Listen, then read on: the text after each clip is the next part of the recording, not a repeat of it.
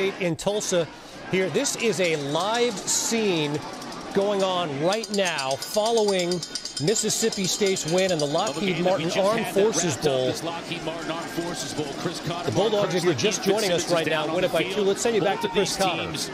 Came back together, and it got ugly, Mark. Fisticuffs were thrown. Both of these benches, not only they were cleared because they were meeting at midfield to shake hands, but it went all the way down to the far end zone.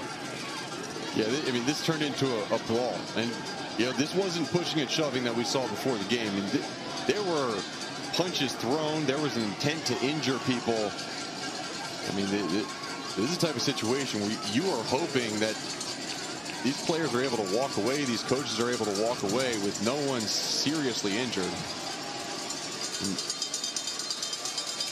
The coach is trying to separate the team. State troopers on the field.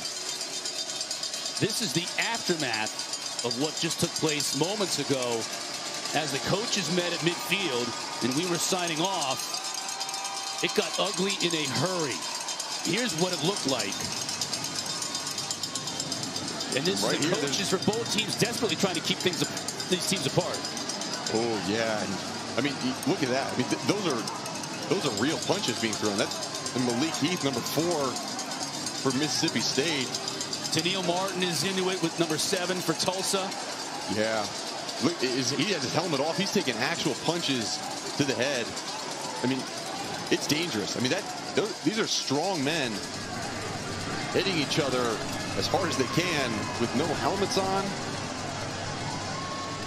Right now, there's that layer of coaches in between them, but at some point, someone pushed a little bit. I mean, but look at this. I mean, look, kicked in the face.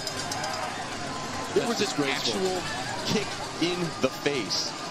This is something that began percolating before the game even began, when both of these teams were warming up on the field. A lot of jawing. It progressed throughout the entire game, and now this. Ian,